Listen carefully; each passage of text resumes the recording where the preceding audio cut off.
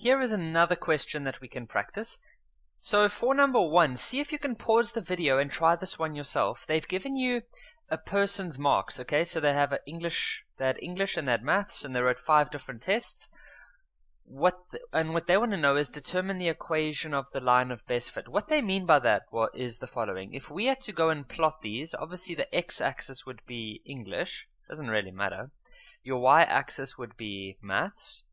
And then you would have values, so the English goes between the lowest is 40 and the highest is 70.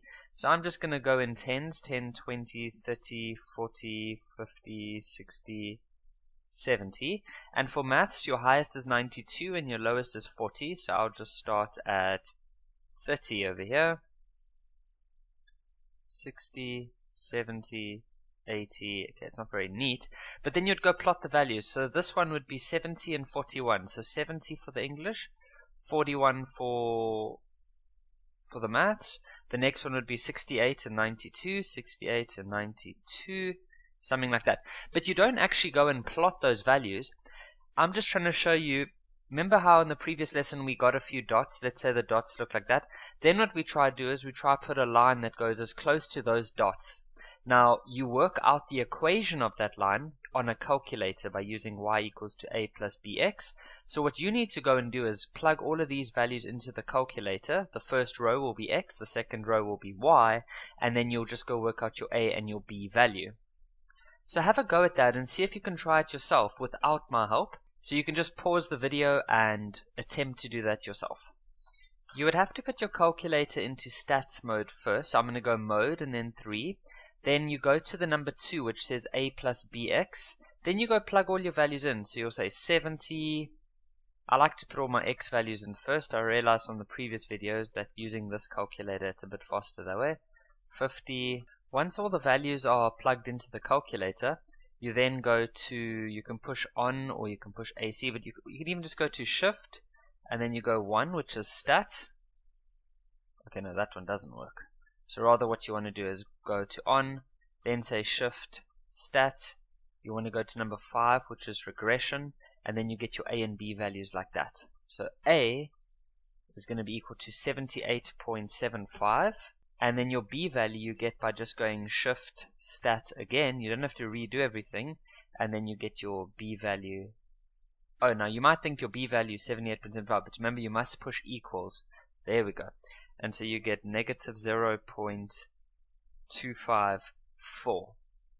So now we can fill in our equation, because we know that the equation of a line in grade 12 statistics goes a plus bx. Remember, it is on your formula sheet over here.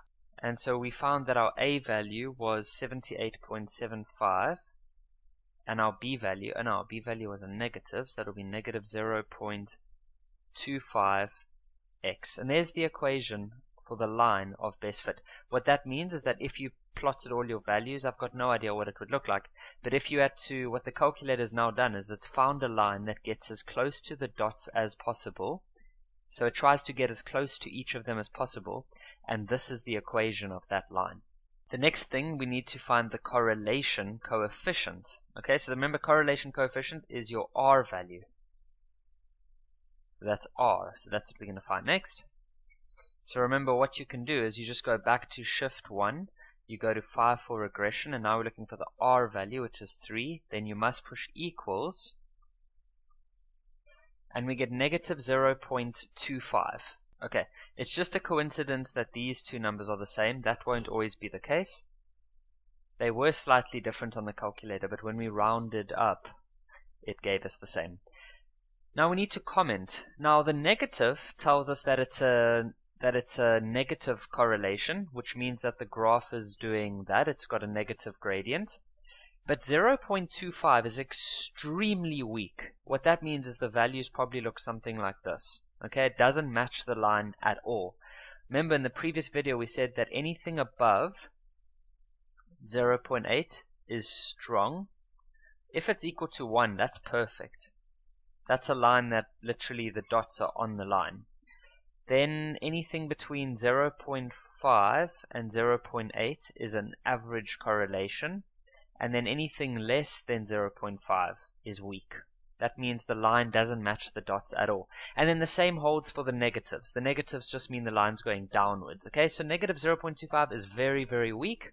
So we can say that, yeah, the correlation is weak. What that means is that this student, there isn't a correlation between their English marks and their maths marks. So for example, if they get 95% for their English, it doesn't mean that they're going to do well in their maths. They might, but statistically, there's no relationship between their English and their maths. Whereas if their R value was like 0.95, that would mean that there is a very strong relationship between their English marks and their maths marks. And so you could be fairly confident that if they do well in their English, they will do well in their maths. But in this scenario, it doesn't work. And it makes sense. I mean, if in the test 1, they got 70% for English, but only 41 for maths. Then on test 4, they got 90% for English, but then only 50% for maths. Then on test 2, they got 92% for maths, but only 68. You see, so there isn't really a clear relationship happening over here, and that's why the R value is so small. And so you wouldn't want to use this equation to try and predict anything. For example, if you know that he or she gets 70% or like 60% for English, you don't want to use this equation to try work out the maths mark. Why? Because this equation doesn't match the dots very nicely. However, if the R value was super high, like 0.9, then you could be quite confident and you could use that formula to predict things.